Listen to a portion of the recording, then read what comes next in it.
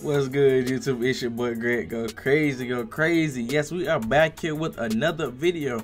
Now I know, as you can see by the thumbnail and the title, yes, I will be showing you the best lockdown build on NBA 2K24. This build can guard 1 through 5 and will have, when I tell you your opponents wrecked, it will have them wrecked. Y'all know when I make a build, I'm not just gonna show y'all any type of build. I'm gonna show y'all the best possible build that I feel is best for you and anybody on this game. Now I'm not gonna lie, I was changing a lot of stats during this gameplay.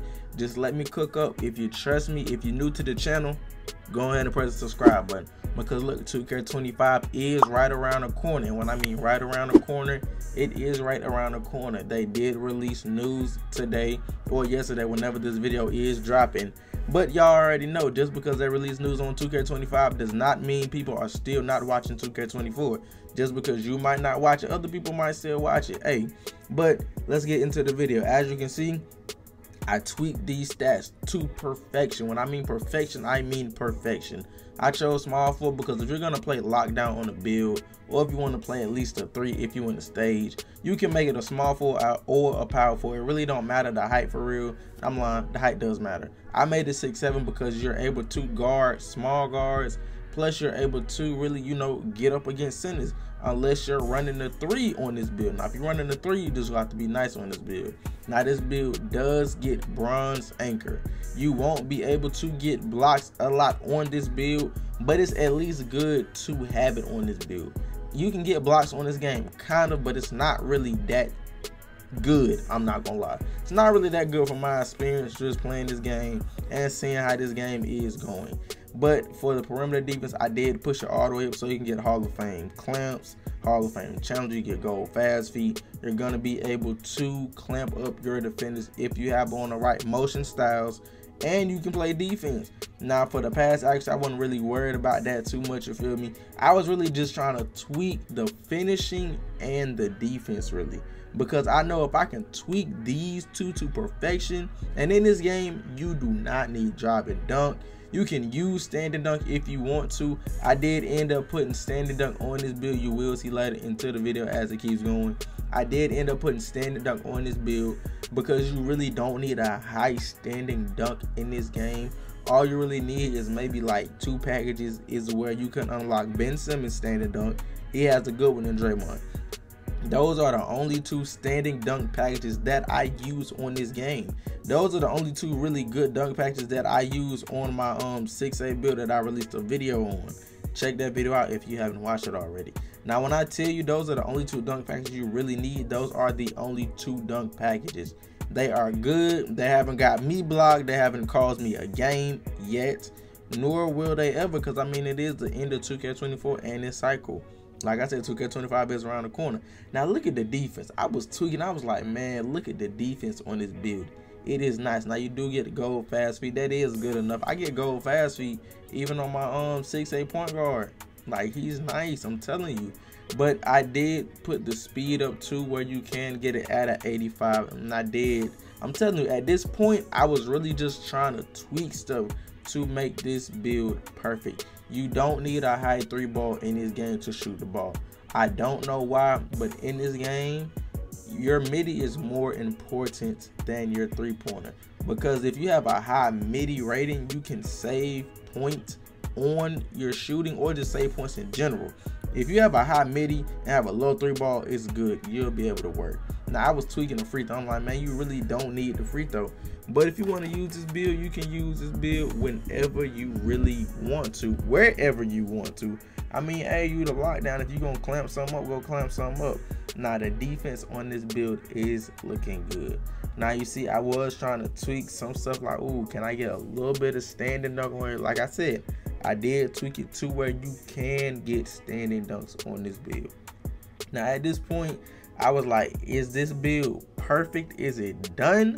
So at this point, I was really just checking to make sure, is this everything that I really would like in a build, you know? Not trying to give y'all no bad build, because I told y'all I don't just release any build just for myself. If I release a build, it's gonna be the best possible way for me. And I'm not just releasing anything. Like most people, you know, when they release builds, they go high slashing, high shooting, playmaking, a little bit to no defense. I can't do that. I ain't gonna lie. If you looking for a build like that, I really cannot do that. I gotta have something on defense.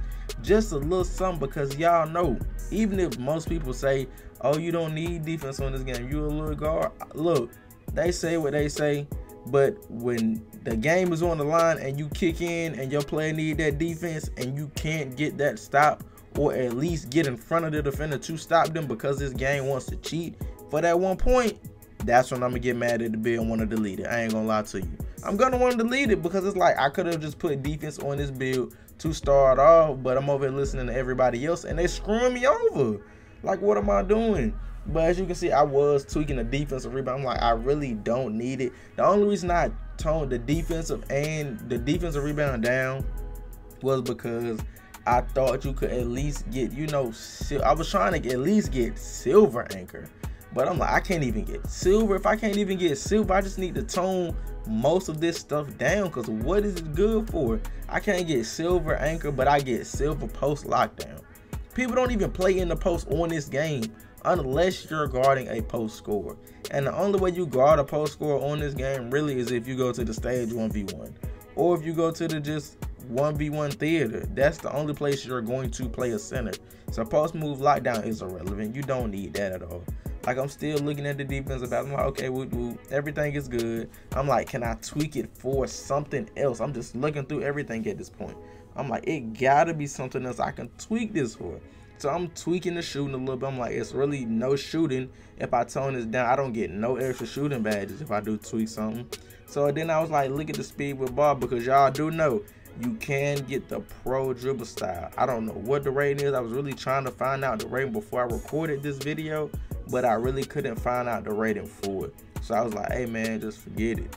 But pro dribble style is the best dribble style, and I'm pretty sure you can get it on this lockdown build if you know how to do the move. If you do not know how to do the move, that video is on my shorts channel too.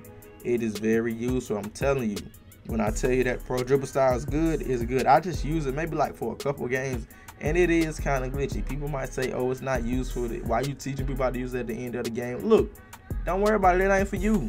That's for other people that need to do it if they want to learn. Now, I told you, I did end up putting standard nug on this build.